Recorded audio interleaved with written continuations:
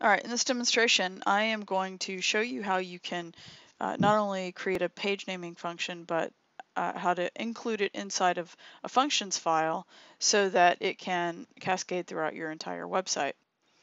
And you may have already created a page naming function before, like in an exercise, but in this one, I'm actually going to show you some things that are going to be affected differently by the fact that we are going to be including it in a functions file. Okay, so first thing I want you to do is go into your htdocs folder and find the project that you had last worked on.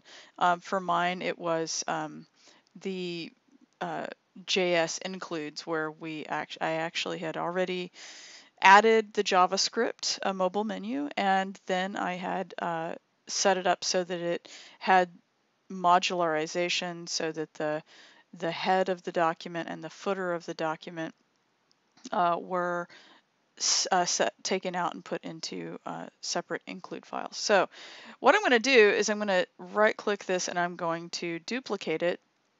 On Windows, you could just copy and paste it, and I'm going to rename it for something that's like a fourth version, so that I've got my previous versions in case something gets messed up.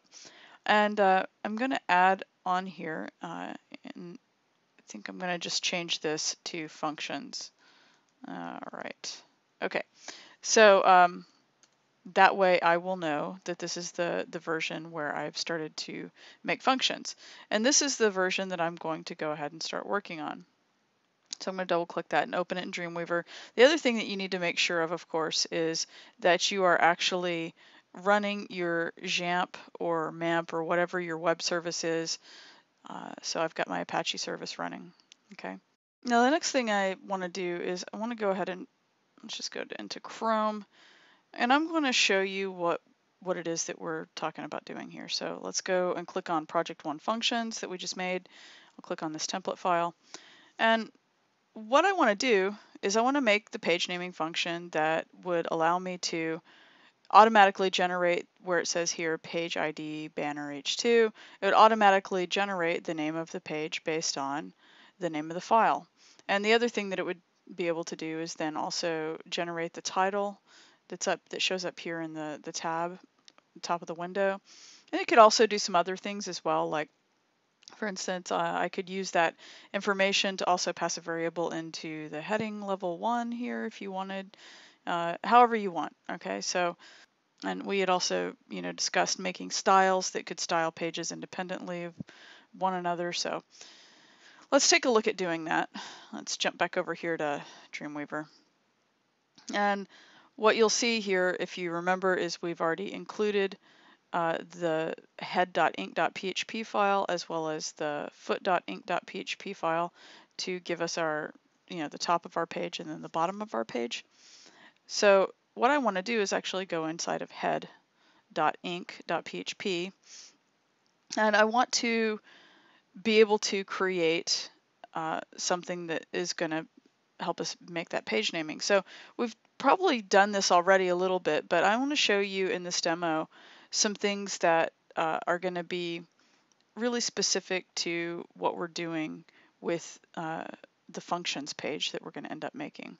So there's some special considerations, that we need to think about. So up before the doc type, first thing I'm going to do is type some PHP tags. Okay, and then inside of that PHP tag, I want to go ahead and tab this in.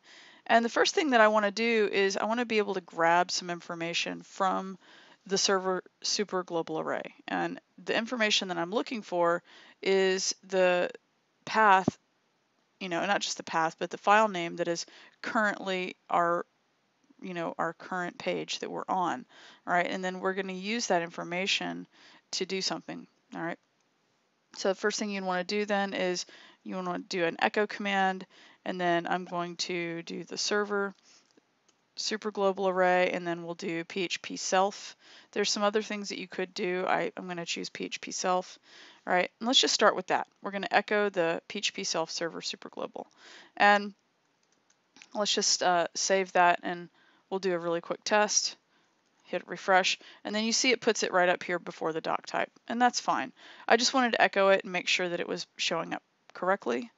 and we'll jump back over here. In fact, let's do this. Let's kind of make this smaller so that we can see what we're doing a little bit better and jump back and forth more conveniently. Okay. Okay, so I've got this set up now the way that I want it. All right, so instead of just echoing this, now I want to actually store that inside of a variable. Let's just say that we're going to call it page, and we'll say page equals this, right? And then what I want to be able to do is I want to be able to echo that in other places. So like in the title, for instance, we talked about that. And let's go back. We'll say echo page. And then I could take the same thing here. Let's copy this. And I can also have it get echoed down here. Let's try that. Okay. Let's save that, do a test. All right. And it's working. So what it's doing is it's up here in the title area. You can see it up here. It's putting the entire pathway. It's also doing it here for the H2. It's putting the entire pathway for our file. So if you remember, what we really need to do is limit that to what it pulls, and we just want the file name. So if you remember from before, this should be sort of a review if you did your exercises, we're going to use the base name function on that. Let's save it, refresh it, and now you see it's just pulling the actual file name. Basically what base name does, if you remember, is it strips everything in the pathway before the file name, and it just gives us the file name. And if we wanted to get rid of that PHP, okay, if we wanted to get rid of that last little bit for PHP, base name actually has two different parameters, so we can put a comma here, and then in quotation marks, if we do .php, it will strip off that file extension. Okay, so let's save that, hit a refresh, and there, now we just have the word template, because that is actually our page name. If you look right here, it's stripping off this .php, and it also has that name up here in the title. And you might look at that and go, well, that's what it kind of said before up in the title, but you can see now that it's dynamically generating this information right here. All right, so what we need to do is come back over here, and we need to, at this point, obviously that's not all we need to do. We need to actually start to run some filters so that we can figure out whether or not we're on the right page, or, you know, based on whatever page we are on, that we need to be able to assign some information. And so the way that we did that before in a previous demonstration was we used the switch control feature. So we'll do switch, and then this is where the parameter goes that we're testing. And what we're going to do is we're going to test page. We're going to test to see what the value of page is. And if you remember about switch, the switch case is going to be where, and it's a conditional test, right? It's only going to be a Boolean value of true or false up here. It can't be something that's a comparative value in terms of like degree, you know, greater than, less than, whatever. It's not something where you can test like that. You either see if something is or if something isn't, okay? So what we're doing is we're testing to as a comparison value, the value of page, and then we're going to see if all of these other cases are or are not page, okay? Now, one approach that you could take is you could test for specific page names, and I think that's probably what we've done in some of the previous exercises. But in this case, I think really the exception, you know, because you would normally test stuff and then you would have a default fallback, right? In this case, our default fallback really is sort of the exception to the rule, which would be index. And so it might be easier just to test for the index page first. So if we were to do something like case, and then we're going to type index, for instance, and index, we don't want to put the .php because remember up here we've already stripped that off as part of creating the value for page. So if it is the index.php file, it's already stripped off the .php, and so we just want to look for the word index. So in the case of index, what we can do is that's where we would probably want to rename something, so that we would create something like, let's try page title. Let's create a variable called page title and have it equal, I don't know, for right now, the word welcome, okay? And we can always change this later, okay? And then we can always come back and do something else later. And then we would want to do our break, because that's, you got to have the break. And then the next thing is that you would want to say, instead of another case, you could do default. And then the default position would be such that we are basically taking page title, let's copy that again, and we're making it equal page. Okay, because if let's think about this really quickly. If we are trying to name our file names with the actual name that we expect for the page to be, displayed up here in the title and up here in the heading, like about us or whatever, then the trick is that we actually really and truly want the page name or the page title to actually be what is being passed as this, page variable. Okay, because we're stripping off the PHP, we're going to base name. We can do some other things on it, by the way, too. All right, so we actually want the page title to equal whatever page value gets returned. The only one that's going to be different is going to be index, because we don't want it to show up saying right here where it says template, we don't want it to show up to say index, and we don't want it to show up in the title of the window to say index. That's not what we want. We want it to say something different. And this doesn't have to say welcome. It could say, whatever the actual name that you want your landing page to be. So like, we can look at that in just a minute. We'll get to that in just a second. But for right now, let's just do a test really quickly. Let's do a save on this, and let's see if this behaves the way we want it to. And actually, here's my hypothesis, right? You would have a hypothesis before testing something. Nothing is going to change here. It's going to look exactly the same. And the reason is because page title is being saved as page. Oh, and the other thing too that we need to do, where it says echo page, we need to go ahead and change this, since we created a different variable. Let's copy that and let's put it, I think it was also right here. Yeah. Okay. So let's save that, and my hypothesis is that everything will be the same, and it is. Okay. Now, the only way to know for sure that our hypothesis here is working, that this is working the way that we expect it to, is that we would actually need something called index, and we would need some other pages that have different titles. So this is kind of where it's really important that you actually think about your naming convention for your files. So if you were to go to, let's grab something, and let's say that it depends on what you're doing for your first assignment, okay, for your first project. If you are going to take, the content that was provided to you for the electrician's website, you can do that. You can use that if you want, or you can do something different, like an artist website or whatever. If I provide materials for any other website, for another client, you can do that.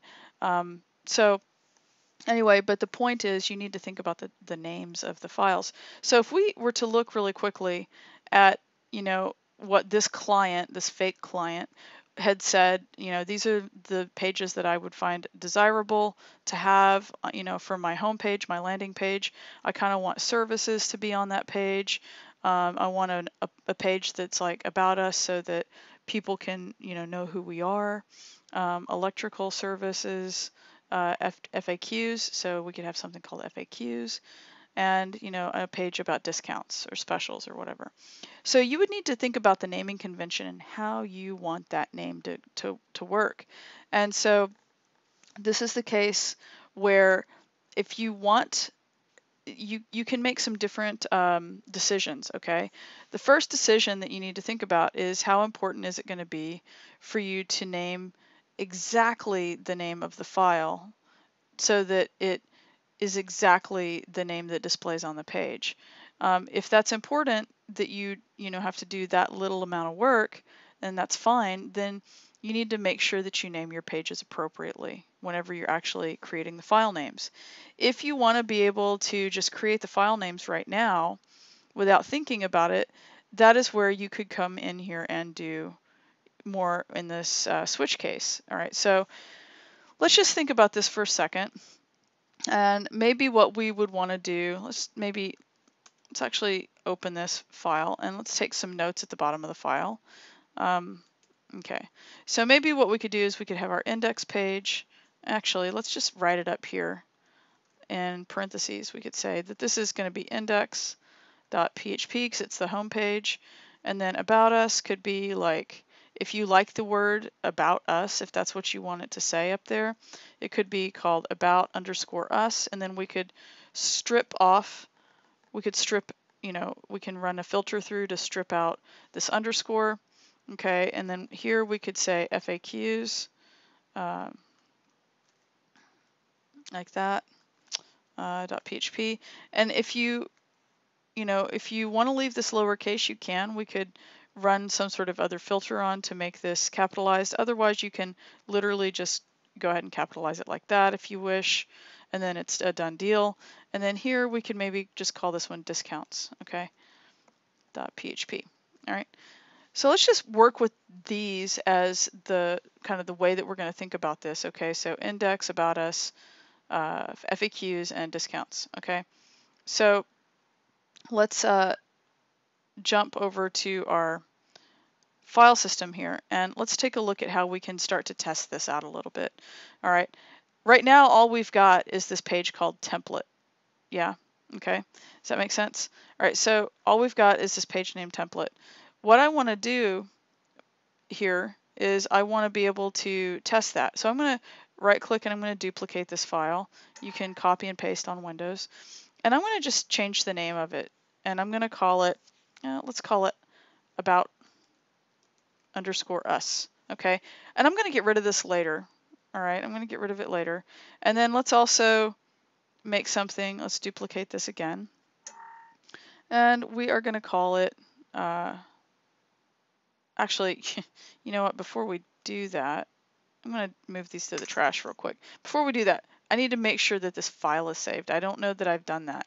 So if I need to go ahead and do a save on here, and now I can do my testing, okay? So I actually don't ever have a problem with, potentially making small oversights like that, because those are the same kind of oversights that you guys make. So hopefully that's helpful for you, and maybe it prevented you from having a problem. So, all right, I'm going to duplicate these, and I'm just going to make a couple of these. We'll call one of them index.php, and we'll call one of them about us. Okay, now I'm going to save this, and I'm going to go over here. I'll refresh it again. And I'm going to just up here in the URL, I'm going to change this to about_us. And then look, it's working, right? See up here in the title, it's automatically grabbing page, and it's making the page title variable based on the page that it's grabbing. And it's putting it into these two positions here and in the title. And then if I go up here and I say index, right? Look what it's doing. So it's not calling it index, it's calling it welcome, because that was the filter that I put here, right? Whenever I created this as a special case for index. Now, let's go back here real quickly to about us. All right. And one of the things that you'll notice, right, is that we still have that underscore. The other thing too is that we have, no uppercase or anything like that. So one of the things that we can do is we can go ahead up here and we can run. I don't want to do it up here. I don't want to run these extra filters up here, because there might be a reason that I would only want just the page name. Like if you wanted to create a class or something, and in that case you would not want underscores, dashes, uppercase letters, and things like that for like class names necessarily, right? Or ID names or something. So anyway, let's come down here. This is where we're going to end up actually running some of those filters. First thing I'd want to do is strip out the underscores. So let's do string replace. We'll do this. Okay, and so if you remember, there are some different positions, right? So we have 3 positions with string replace. The first one is the thing that you're looking for, so you'd be looking for an underscore. The second thing is what you're going to replace it with would be a space, okay? So first of all, let's do that as a test. Let's just save that really quickly. And we'll come over here, do a refresh, and then you see that it gets rid of that underscore and it replaces it with a space, and it does it up here in the title too. So now it'd be good to run UC words on it. Okay, and let's go ahead and complete that. Let's save that, do another test, and then we've got 2 capital letters. Great, perfect. Let's jump back over here, and the other thing that I want to do is I want to create, like I said before, I want to create this, let's do this, page class. And so let's come down here and let's say page class equals, and I basically want it to just be page, right? Because I don't necessarily want it to do string replace and all of that other stuff on there, right? So now I have something that can be page class, and then up here I need to do the same thing too. So in this case I would, let's just copy this. Okay. And and then here we need to actually have it be a really specific name that we generate. So you could call it home or something like that. I don't necessarily want this to say home. That wouldn't be good. But this way I know that it's the home page. And then that way we would know that if that style is on is showing up in the code as the home style, then it could be styled specifically for the home page, right? And that's actually not unusual at all for the landing page to have a slightly different layout. So it's really kind of up to you. So let's do a really quick test here, and then, but while I'm testing that, the other thing is let's go down here and let's do some testing. So I could come down, let's say in the body, and I could say, class or ID even, ID equals, and then this is where I'd want to do some PHP tags, for instance. And then I can say echo, page class, right, for instance. So that's one option. I could also, have that show up in other places. If you wanted to load a style sheet that was specific, you could also come down here and do a conditional statement. Let's just do it actually instead of talking about it. It could just see whether or not we are currently on that class or on that page, and if we are on that page, then we could load a certain style sheet, right? So you could do like an if statement. If, let's do our syntax. If page class, let's do if page class is equal to home, let's just actually end our PHP tag, and then here we'll start our PHP tag so that we have this ending. Copy that. And okay, so if that's true, right, if page class is equal to home, oh, and I need 2 equal signs there, sorry. 1 equal sign is going to actually make it equal home. All right, that was going to be a syntax error. Anyway, if that's true, then what we can do here is tell this, well, we can just actually say home.css because we're actually filtering for home, okay? So let's just go ahead and save that, and let's see what happens if we go over here and hit refresh. Okay, and so we've got about us, but if we were to, let's just open this up a little bit, and let's do an inspect, or the other thing that we could do too is go up to developer and view the source. It might be easier to see. And then right off the bat, you will see right here, body ID is about underscore us. So it's not doing the capitalization and all of that stuff. And you'll see that it's not adding any new style sheets, right? So if we instead were to go here to index and refresh, then what you'll see is that it does change as it was supposed to change. So we see that the body ID now is home, and you'll also see that it loaded this other additional external style sheet, even though I didn't actually create a new style sheet yet that's called home CSS, and I'm not sure that I would necessarily want to. But if you really wanted your content to be organized in a different way, like maybe in some kind of modular grid or something like that that the other pages don't have, then you could specifically create a new style sheet called home that gets loaded only on the home page, and it maybe would overwrite some other kinds of rules, or it would just add some rules, that whatever, right? So you don't have to do this. It's just an option, right? But these are some cool things that you can do by filtering all of this stuff, up inside of the head. And what we're about to do in the next demonstration is how to get this stuff out of the head specifically and into a functions page, so that we can just include functions here, and then it would pull in all of our functions that we would want to put into that functions page. So let's look at that next.